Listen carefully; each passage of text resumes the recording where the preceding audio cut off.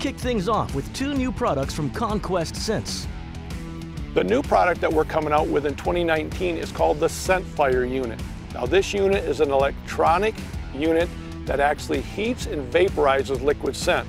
Now this is what the industry has been looking for, and hunters have really been working hard at trying to do, because anytime we can vaporize liquid scent, we can heat it up, the molecules are moving faster, it will carry further through the air even in cold conditions. So let me give you an example. If we were to make a loaf of bread in a home and it was warm and we set it out on the counter, that smell just kind of fills the whole house up and it smells so good. Well, that's what we're doing with these scents. We're heating them up, we're vaporizing them, we're sending them out in the air. So it's much easier for a deer to smell those scents, and it'll also carry further throughout the air. Therefore, we can cover more ground with it. And the nice thing about the ScentFIRE unit is it works by remote up to 40 yards. So you can actually control the scent going off or put it on standby, all from your stand 40 yards away.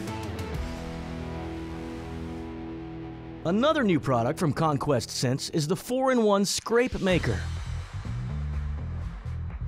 ScrapeMaker is a tool that simply isn't going to be carried all the time by hunters, but when you want to make a mock scrape or refreshing scrapes, and I normally do this when I go out in the middle of the day and I'm going to check trail cameras and I'm going to pull cards, put new cards in, and I'm setting up my tree stands, this is when I want to make mock scrapes and I want to have the ScrapeMaker with me. What's unique about it is it has 4 different unique components to it that make a mock scrape or refreshes an active scrape authentically, just like an adult buck would do. And so we'll take you through. We have the 2 prongs that are just like the hooves, and it can just dig the dirt and it can clear the dirt away like a buck's hoof would. Then we simply have the serrated edge. What we can do is go up in the licking branches, and we rip through that licking branch. It's like ripping their antlers through that licking branch, and it kind of tears it up and loosens it up and sets it where it's a visual aspect for other bucks to see. The third side is a very sharp edge.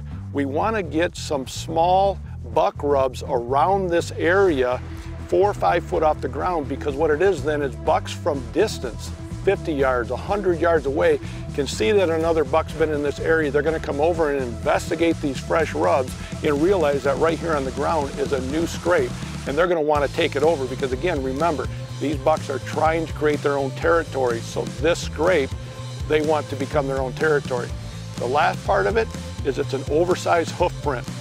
Place it in the middle. This is this buck's stamp of approval that I've made this scrape, I've taken over this territory. Every buck will want to come in, urinate, replace their footprint in it.